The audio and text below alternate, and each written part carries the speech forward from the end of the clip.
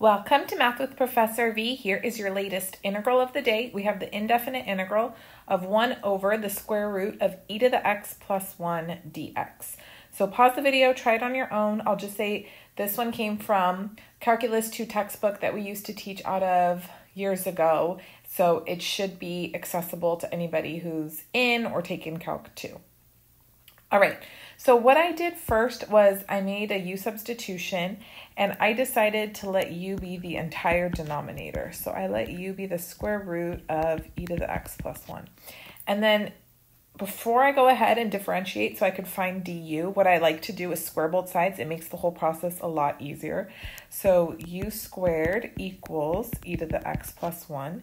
And then now let me differentiate both sides. So on the left-hand side, we'll have 2u du. And then that equals e to the x dx. All right, so I know this whole denominator right here, that's just going to be u. And then dx, I need to write that entirely in terms of u. So let's get it by itself right here. So we know that dx equals 2u du over e to the x. But we're not mixing variables. I got to replace this e to the x to be entirely in terms of u. So just come back right here where you made the u sub. And actually, you know what? Come right here after we squared. It's even better. Because then we can say, all right, e to the x is equal to u squared minus 1. Perfect. So then now I can say dx is 2u du over u squared minus 1. So the entire differential dx gets replaced with this expression here, 2u du over u squared minus 1. Okay, so now we're ready. Let's rewrite our entire integral in terms of u.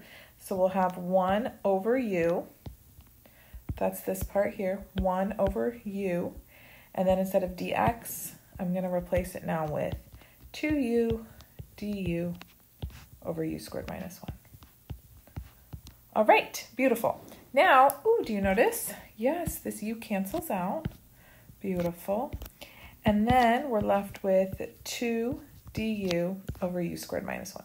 Now, some of my students have memorized what the antiderivative would be at this step. In case you haven't, all you would need to do is factor and find the partial fraction decomposition of the integrand. You could also do a substitution, but I don't think it's necessary, like a trig one. Okay, so let's go ahead and find the partial fraction decomp. And I'm going to leave the 2 in the numerator. It'll make it nice. So we have u plus 1, u minus 1. Since the denominator is a difference of squares, each of those is a linear factor. So the decomposition will have the form a over u plus 1 plus b over u minus 1.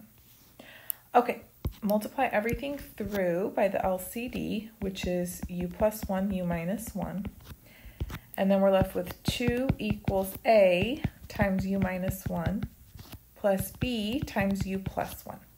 Now to solve for a and b, you don't have to multiply everything out in this case. You could just let u equal 1. And then we have 2 equals a times 0. That's why I chose u to be 1, so that that whole term would be 0. Plus b times 2. So b is equal to 1. And then to find a, we would just need to let u be negative 1, so that that term will go away. So then if u is negative 1, we have 2 equals a times negative 2 plus b times 0. So a is negative 1. Okay. So now we can rewrite our integral. Since a is negative, you guys, I'm going to actually put it second so it looks nicer. So the integral now becomes 1 over u minus 1 minus 1 over u plus 1 du.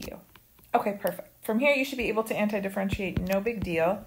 Natural log absolute value u minus 1 minus natural log absolute value u plus 1. And then now's the time to put plus c.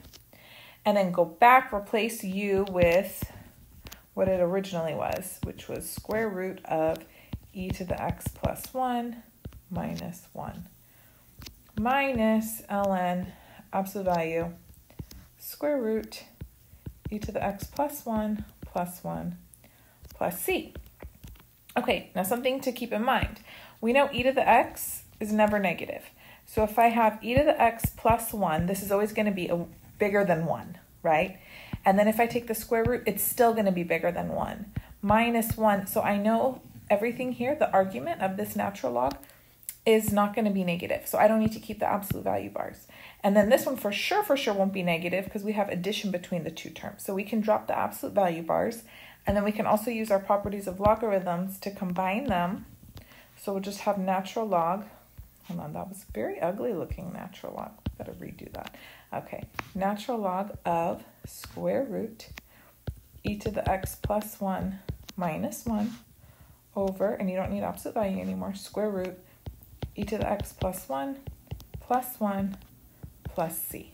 Okay, and then I played around with it a little bit, and I tried I was like, oh, if I rationalize the denominator, then the numerator is going to be squared and I can move the 2 and clean up, but it didn't look a whole lot better. And this is how the back of the book left the answer, so we can just stop here.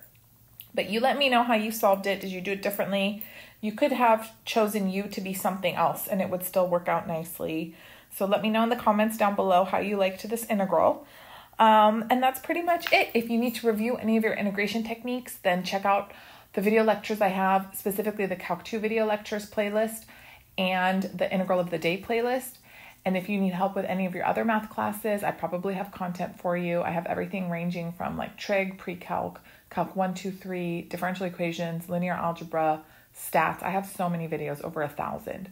So don't forget to give the video a thumbs up, subscribe, and you can follow me on Instagram and TikTok, Math with Professor V. Bye guys!